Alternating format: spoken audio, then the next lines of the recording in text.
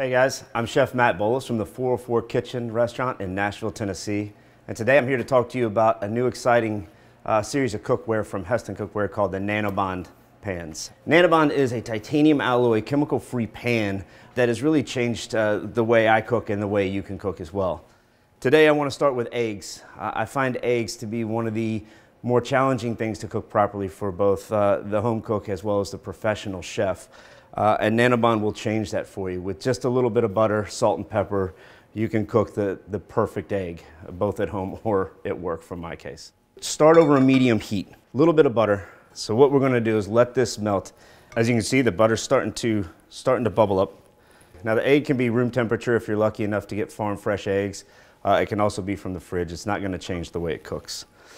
I crack mine on a flat surface. If you crack it on the side of the pan or on the side of a bowl, you run the risk of breaking the egg yolk. So I find a flat surface to be better. I always season my eggs as soon as they're in the pan. I don't wait to finish. I like to season early and season often, but never under season. And you want to let the egg sit for a second. It's not quite ready to move, but it's almost. Once your butter starts to bubble and get nice and start to get frothy, just gently release this egg a little bit around the edges. And now the egg will just glide around the pan for you. What I like about that is it gets all the frothy butter on top of the egg white and helps to cook it more evenly.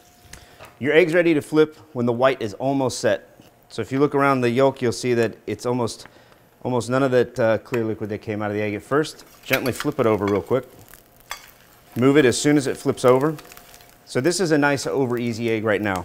Well, you can tell that by pushing on the center of the yolk. So now we're gonna serve it. Kill your heat. And there you have it. Perfect over easy egg. So let's get started. We're gonna cook these eggs with a little bit higher heat. One, to help prevent the sticking. It's not about the amount of fat you use, it's about the heat coming off the pan when the protein gets in, the eggs get in. So we start with butter. And while it melts and gets nice and frothy, we're gonna whisk a couple of eggs. 2 eggs. I like to pre-season mine, again with salt and pepper. The salt will actually help the egg break down so you can whisk it up more, get a little bit more air in it, allowing it to have a nice fluffier texture than just if you season it at the end. So I said earlier we're going to cook these scrambled eggs on a higher heat. So this is a medium-high heat. What you want to do is to get the butter frothy and just barely starting to brown. That's when you'll know it's ready. Put your eggs in slowly. That way they get the butter around them and under them, and it doesn't just force the butter out of the way. And then I like to keep my eggs moving. It prevents sticking, keeps them fluffy. Once they're about here, what you want to do is reduce the heat, basically to turn it off. The residual heat in this pan will continue to cook these eggs. Again, you don't want them overcooked. When they're ready, onto the plate.